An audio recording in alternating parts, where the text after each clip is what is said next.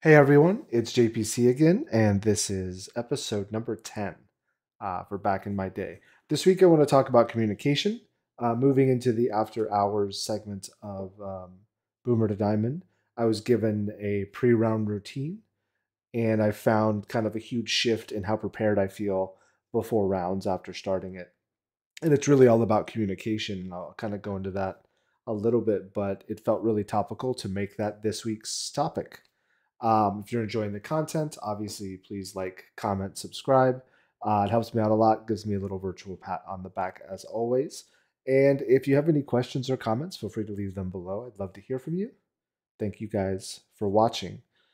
Here's some caveats. My biggest issue is I'm not great at communicating. It's actually been a struggle of mine in a lot of parts of my life. So I want to talk a little bit about that, but it must be stated that I'm just not great at it, and I know what my struggle is, and I've kind of compensated with those struggles. I do want to talk about that, so that'll be a part of what I discuss a little bit later. Additionally, I will throw out there that there are some challenges that come with communicating that I cannot even begin to make suggestions around. I don't even know what I would do if I was in those experience, if I had those experiences myself, right? I'll give an example is kind of the harassment that female players get when they try to comment games. It's extremely unfortunate that anyone has to deal with that. But if I was in a similar scenario, I probably would just also not calm, right? Like I don't know that I would have a good suggestion, but I also I can't fathom being in that scenario with it. So um, the commentary that kind of follows is more general and definitely not for everyone because again I've never been in those situations. So one, I'm sorry that anybody has to deal with that, but two, this may not be the best for those type of situations. All right, let's get into it. I want to start off kind of talking about factors of communication. I think a lot of people know these things, but it's kind of a little bit of a refresher. So let's talk about clarity, positivity, respect, awareness, and tools for that. So, for clarity, one of the things I like to kind of talk about is this is actually one of my struggles. I'll talk about it in a little bit when I go over my flaws. But clarity is it's conciseness as well. But the idea that I'm doing it right now. I'm struggling to get across what I want to even say about clarity. Right? Is that on purpose? I don't know. You guys decide.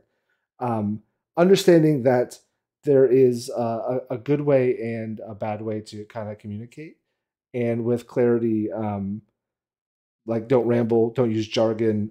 Figure out the call outs. Make sure that your team understands. Um, don't say actually Hujin talks about this a lot. Don't say he's on me because your team might not know who me is. There is a lot of clarity issues with that. And I think this comes with practice. This is something that, while it's a struggle of mine, because relatively, how do I say this? I would say I'm relatively new still at calming within Valorant. So there are callouts that I miss, especially in the heat of communication. There are I call out the wrong agent. I'll tell a story again later when I go into my flaws with clarity.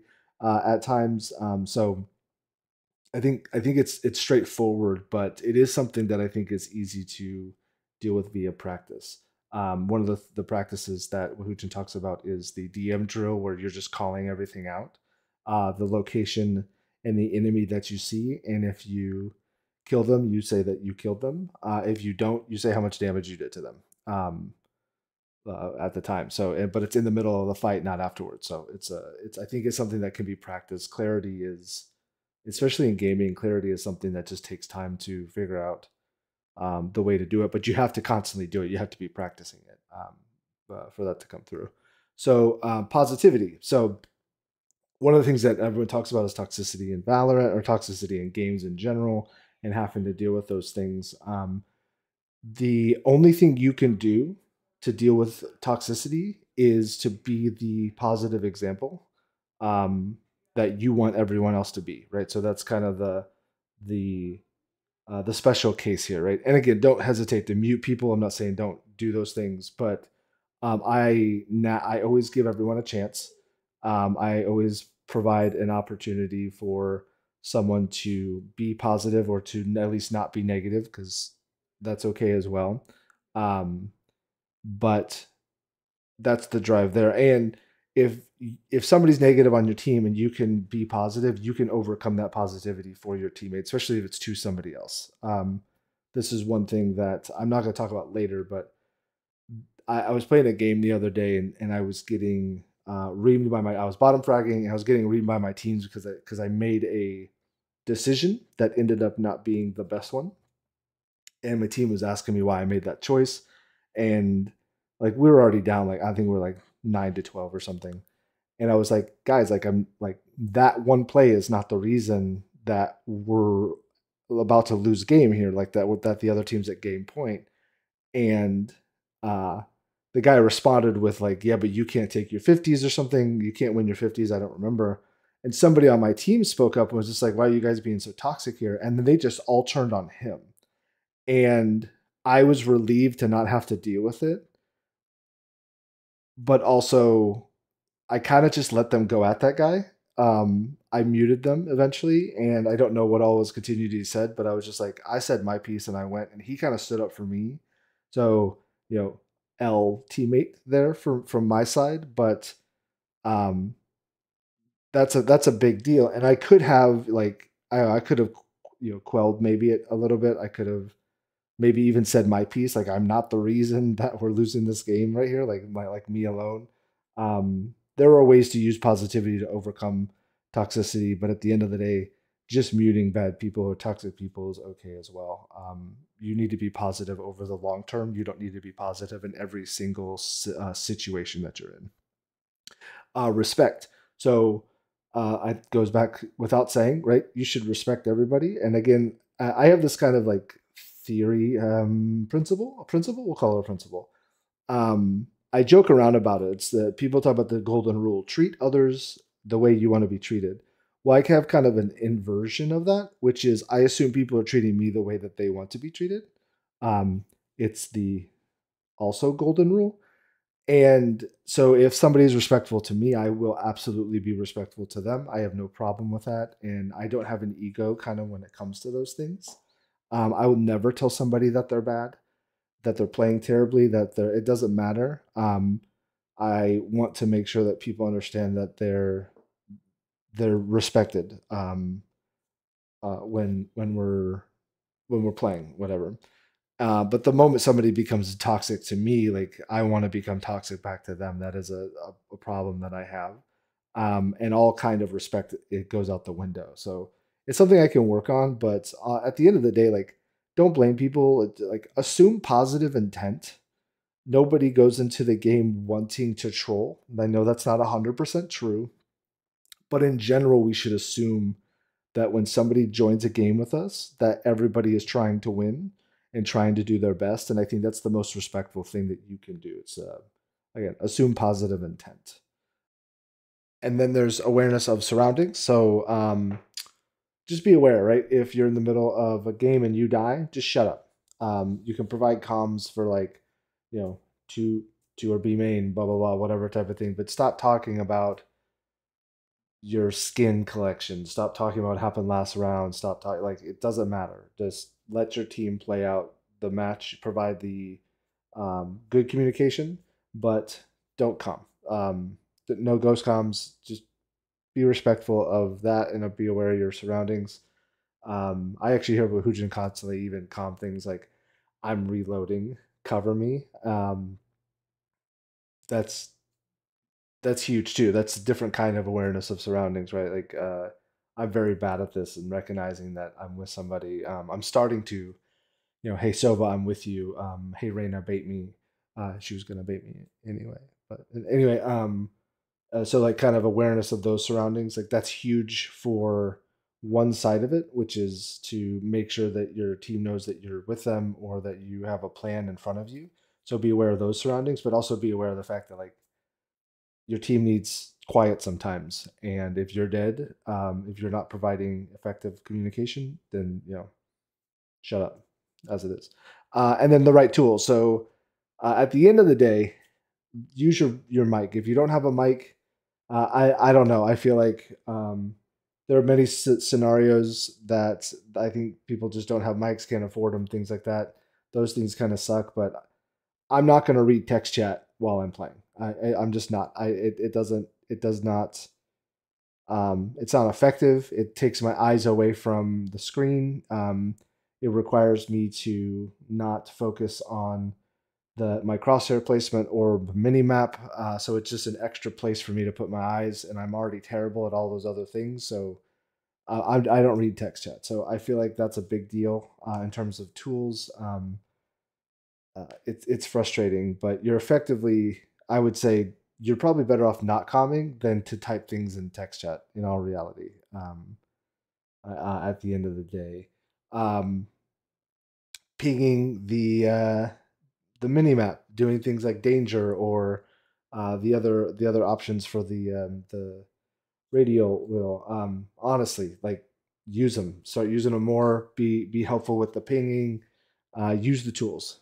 Find any way possible to point out enemy locations and or places for smokes and things like that. So use your tools. Um, yeah. At the end of the day, I think those are the main factors. Again, clarity, positivity, respect, awareness, and tools. And I think they're pretty straightforward, but we often kind of lose sight of those things as we're, quote unquote, learning. Um, the other thing, yeah, I'll bring it up now. So if you're working on one of these things, I implore you to record and VOD review. I'm going to talk again a little bit about my kind of my flaws or my losses and my wins when it comes to communication and what I'm kind of doing around it. But don't hesitate to VOD review your communication for the clarity aspect. I'll kind of use that because it's something I'm working on. But watch back your game and see how clear and concise you were during your game, and then create action plans to fix those things. Sometimes, again, it's just maybe play DM and calm out your DMs. That's really helpful. Sometimes it's learning the mini map. Sometimes it's just taking a breath real quick before you calm, because calming within 1 second with a bad calm is worse than waiting 3 seconds to provide the good calm. Again, that was more of a clarity thing. I think the other ones, but you can listen to your tone. You can ask somebody to review your comms and provide feedback about your respect or your positivity if it's something you can't be objective about. And that's possible. There's a lot of people who don't know how they sound. There's also recognizing things like cultural differences. For example, I have a friend who's Russian, and they are very direct. And everybody that I know that they know originally thought that they were just extremely rude, and it's not a rudeness factor. And don't get me wrong, I was like, bro, like that was a little extra.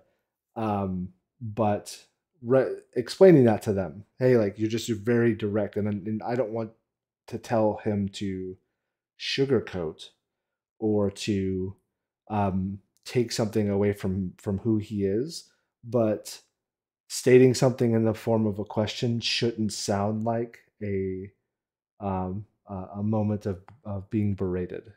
So just ask for help. It's okay to ask for help in those aspects as well. All right, so the my wins and my losses. So actually, I want to talk a little bit about what I struggle with, and recognizing those and kind of what I'm doing about them. Some of them are recent, so just literally doing this routine.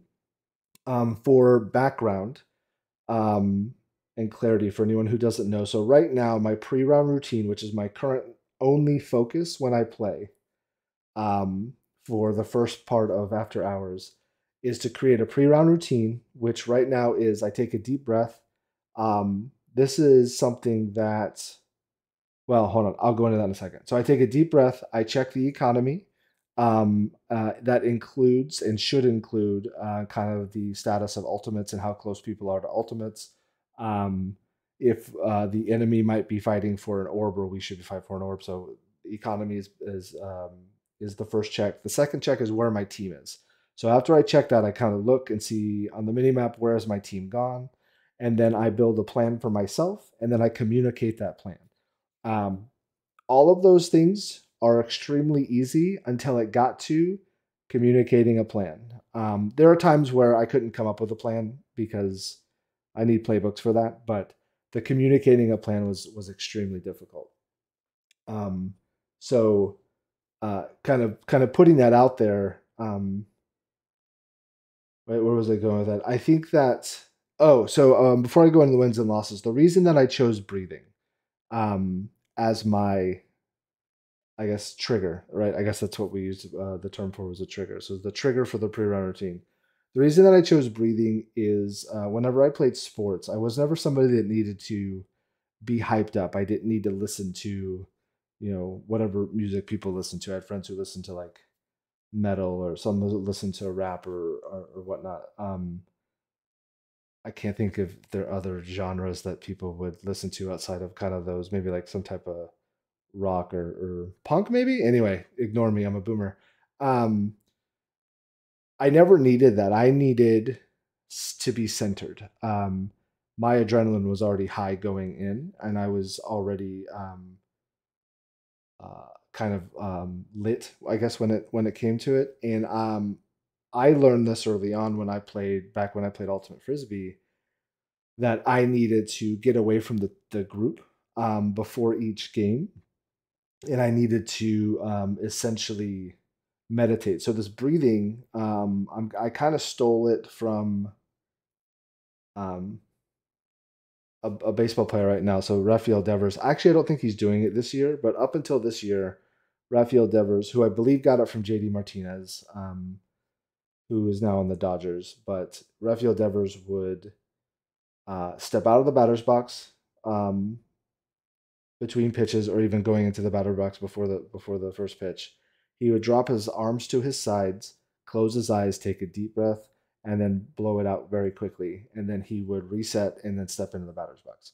So that's why I chose to do this. But I was thinking about it back in the day, um, pun intended. Um, when I played Ultimate Frisbee, I would do it at the beginning of the tournament. So we would play multiple games, but I would step away from the team, and I would is pseudo meditate. I try to calm down, and I would actually listen to like very soft, gentle music whenever we were warming up to try to prevent that. So um, it's something I've always kind of wanted to do, and I think kind of has always been a part of my personality. And then trying to decide what my trigger would be while I was actually watching a baseball game, and I saw Rafael Devers do it, and I was like, yeah, I think that's what I want to do. So that's where that comes from. So the problem is doing this routine, I have figured out that there are some flaws that I have when it comes to communication, and I'm going to have to work through those. So clarity. So I brought it up earlier, and I'm going to talk about it now. So clarity is a problem of mine. So I'll give a couple of examples. Even today on stream, so it's Sunday. I played a game on Woohootin stream this morning, and there were three mid, and they were pushing up male, and I was playing B Heaven, and I backed away and said 3B. So in an attempt to be concise, instead of saying 3 mid pushing B Heaven, I shrunk that down to 3B. And the call was 100% wrong because of that. So there is a trade off between conciseness and clarity that I have at times. That, especially in the middle of kind of chaos, that I lose. And that's something that I think over time I'll figure out, but I have to actively um, do that. So I'll point out the only reason I know that is because I went back, and every time I play on stream, I go back and I rewatch it. I try to VOD review my games always. Um, so I went back and I watched, and I actually saw that situation. And I was like, yeah, that's a shit comp. I can't believe that came out of my mouth. I was playing another game the other day on Heaven, we pushed B, and there were two people alive. There was a Sova and there was a KJ. And Sova ulted, and KJ threw a molly. And I mixed them up. I said Sova was on A and KJ was on C. Um, and right afterwards, somebody died to the KJ and coming from A because it said that they were on the other side. Yeah. And they just started berating me about the bad comm. And I was like, one was on A and one was on C. Like, yeah, I get it. But at the end of the day, he's not wrong, right? While I did say one was A and one was C, I explicitly said who was A and who was C. And that call was incorrect. And it was because I was in the middle um, of a fight. I was in the middle of chaos, and I tried to be concise, and I was not clear while trying to do so. So that is a major struggle of mine. And I'll only fix that via VOD review. And again, I think taking a moment to provide the correct com. So another one here, I guess I listed short leash. Um, I mentioned earlier about kind of my inverted golden rule. I don't give a lot of leeway there. The moment somebody is being rude to me or to somebody else, and I just don't want to listen to it, I'll mute them. Uh, I don't think that. Uh, Actually, Huj and I were talking about this, and I kind of said I just like, okay, I'm muting you now, and he very correctly kind of stated that's like a middle school kind of getting the last word in type of thing. And yeah, he's 100% right. It does feel like that times when I do it. Like I'm like, hey, I'm muting you. Um, and then I mute them and don't let them kind of get a word back into me. But it's because I have a short lease and I don't want to deal with it. But as well as I want to get the last word in. I mean, that's who I am. So that's one thing that I think I have to figure out how to. I have to lengthen that leash a little bit to figure out how to give people more of a chance to provide, I guess, comms with me. And lastly, I listed here imperfect options. So the reason that I put imperfect options is I'm always kind of looking for the best plan for where I'm at. I know I don't know enough to make the best plan, but I'm always trying to concoct the best scenario for what I know and where I'm at. And because of that, I get kind of in my head and I'm thinking, and not talking. So it's one of my problems. Right, good and done is better than perfect. It needs to be something that I'm focusing on um, with that, and I think that's going to be fixed a little bit with this routine. And it'll definitely be fixed with more playbooks that kind of get added to my arsenal and watching pro plays, watching pros play ranked. Even watching pro games, I think will help a little bit in kind of understanding this is an option. This is something you can do. Most of my plans right now are you go one of the mains and I'll go mid, right? Or something like that. Let's control X. So they're very limited on details. And I think that's something that'll come as I, again, continue practicing it via VOD reviews. All right, so I want to switch over to things that I feel like I'm good at. Um, Things that I see as being beneficial. So again, there may be things that I'm better at than what I'm going to list here, but these are, I guess, my favorite things that I do. So I have a habit of repeating things in game. I don't do it all the time, but there are times where I will say, um, you know, 130 to raise, 130 to raise, and just repeat that line. It's something that I learned from playing sports, giving the call and then giving the call a second time allows for anyone who didn't hear the beginning of the call to potentially hear it, right? Because they're in the middle of things. So it's a very good thing to get into within reason, of course. Explaining your detailed plan pre-round and then having to say that whole detailed plan pre-round probably is not a good thing to repeat. But she was last secret, and kind of thing. So there's benefit to repeating, and it's something I naturally do. Even in, like when I start the game, I immediately like, hello, hello, how's everyone's day going? And I'll repeat those things. Kind of a weird habit that I've always had, and it tends to be beneficial for communication within chaotic scenarios. Positivity. So I try to remain positive. I feel like if somebody is not having a good game, I kind of, even if it's pure just hyperbole, right? Oh, you're gonna get an ace next round, no problem. Hey, it's fine. The game is uh, the outcome of the game is not important. Let's try to have fun, or let's try to focus on whatever learning or whatnot. So I don't have a problem with that. I can be generally pretty positive. It's when people are overly negative that it makes it hard for me to be positive. So there's something I can learn there, but in all reality, positivity is not something that comes difficult. That is difficult. Yeah, positivity is not something that is difficult for me. Um, in game, and I don't have a problem kind of telling people it's okay, we got this, or whatnot. And I think that that'll just continue to grow as I get more confident in kind of what we can do and could do in different games. And then the last thing I have listed here is egoless. So I don't feel like I have an ego. I definitely have an ego, but I don't feel like I have an ego in all scenarios. Um, a situation where like a sage is telling me to bark in order to get it here. I don't give a shit. I'll bark. I'll bark for somebody else. Like that doesn't bother me. Like they are not making me less of a person by making me meow or bark or something. I don't have a problem with those things. I was playing an Ascent game the other day, and this guy was being super toxic, and he asked to for me to buy him, and that's fine. I'll buy him. So I bought him, and he immediately typed in chat, "Good boy." Um, Things like that, like they don't bother me.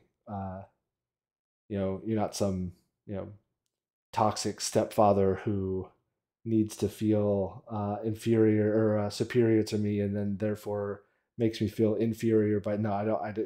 It doesn't do anything to me. So I don't have a problem with that. I think that I don't know if that's an age thing. I don't know if that's it's a video game thing, but I wasn't always that way. But I have noticed, like I whatever, I'll bark for a heal if it's if you need me to pay you in some uh, artificial currency that is me barking so you feel better about the role you selected, whatever, that's fine.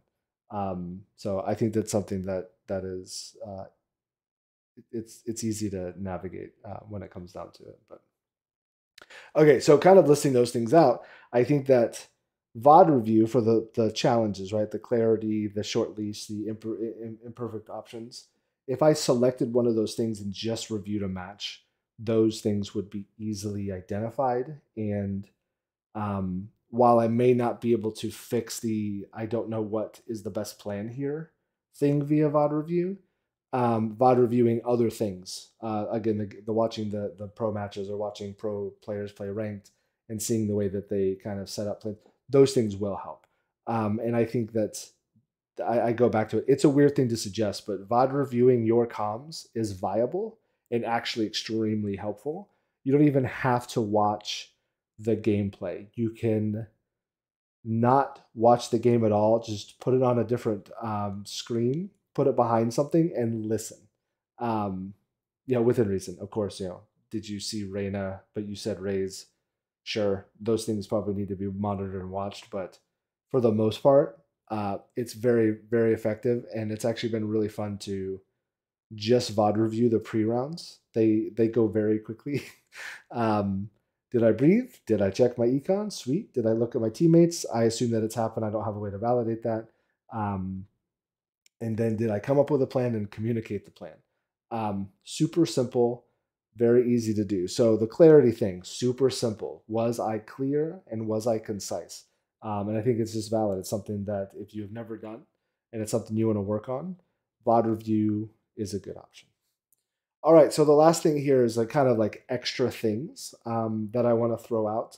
So active listening. I want to talk about active listening, and I want to talk about smiling when you speak.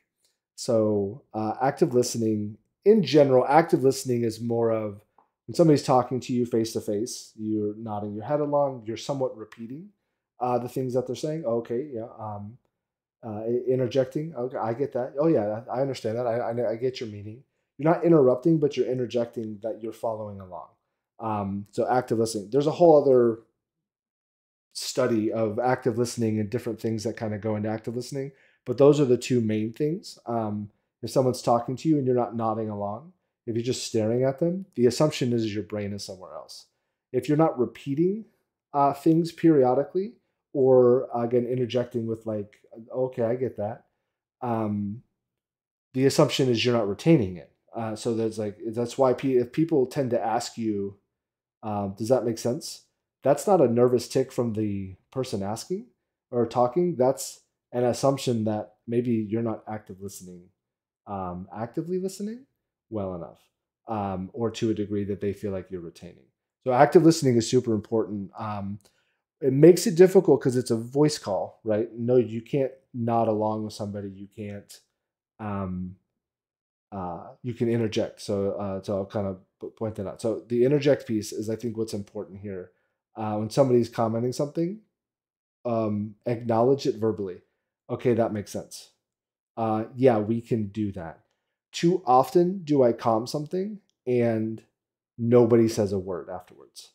And again, maybe I've been muted. That's totally fine. Maybe that's been the situation up to that point. But if you want to be a good communicator, if you want to be good at communication, part of it is being good at listening, and this is that part of the communication segment. Um, don't hesitate to say yes, I like that. Oh, okay, that's a good idea. Hey, maybe we do that, and can I lurk still? Um, Add to it, acknowledge what you heard, and be active in the conversation. That will make you a significantly better communicator and help the people who are actually calming, which we all want, feel like their comms are being utilized, which is a benefit to everybody at the end of the day. Okay, smiling when you speak. So I have a background in my work history that's been in call centers. And this is something that has come up for, it's been years that people have talked about doing this in call centers. So it can help with positivity to force yourself to smile while you are calming. What this does is it puts your face, your mouth, in a position to immediately sound positive. And it makes it easier for people to listen to you when you are smiling. Um, it's very effective, it's useful. And again, I think that if you want to be the best communicator you can on a call that has no picture, there's no video of you, smiling while you speak can actually be a very easy way to maximize your ability to communicate, or at least for people to listen to your communications. So this is a little bit extra. It's not a whole lot of additional detail.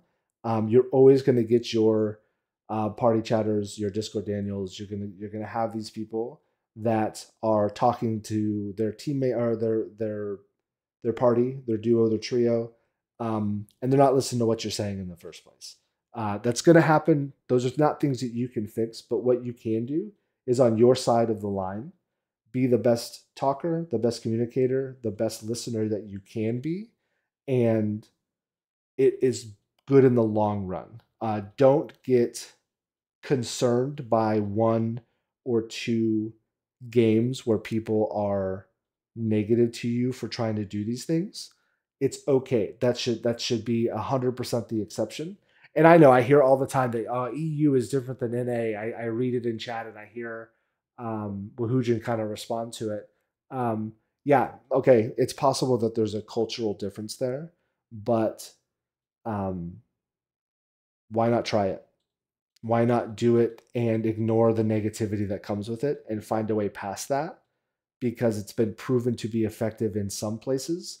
It probably just needs to be attempted more times to get a better feel for it. If we hang on to the negative scenarios, we will never see the positive scenarios. So just try it. Just smile while you talk, be positive, and be an active listener. And I think that you're going to see a lot of benefit to the listening side and the responding side of communication. All right, that's it. I'm done for the week. Quick recap. So I kind of listed all the factors of communication: the clarity, the positivity, respecting others, awareness of your surroundings, and using the tools. Again, I think all 5 of those things are things that are easily assessed just via you already know what you are and aren't like, but also VOD review. So don't hesitate if these are things that you feel like you can be better at, to just record your game. You were probably already doing it in some way, shape, or form, and go back and uh, check it out. How clear were you? How concise were you? How positive were you? How respectful do you feel like you were? I went into some of my struggles and some of what I consider to be my favorite communication styles that I have. And again, I think it'd be very simple for me to VOD review these as I'm learning to do them better. The new routine, I think, is going to do some of them for me already. But the short leash one, the thick skin, that's going to be something that I will have to actively work toward. It is very difficult for me to not, again, treat others how they are treating me, as has been a life kind of philosophy when it comes to people. And then the active listening and the smiling, kind of additional line items that I added in here at the end. I feel like those are very, very helpful. And again, I think that you want to listen and you want to be as positive as possible. And those are 2 skills that I think can help with that. For next week, I want to go. So the topic is motivation. I'm going to kind of talk about what motivates me, how I stay motivated, and when things aren't kind of going well, how I get back to being motivated when things kind of deteriorate. So a little bit of a motivation podcast. I felt like I had some people kind of bring up how do you stay motivated type of questions, and I thought it would be something to detail down and talk about. All right, that's it for the week. Thank you all for watching and listening, and good luck in your games. Have a good one.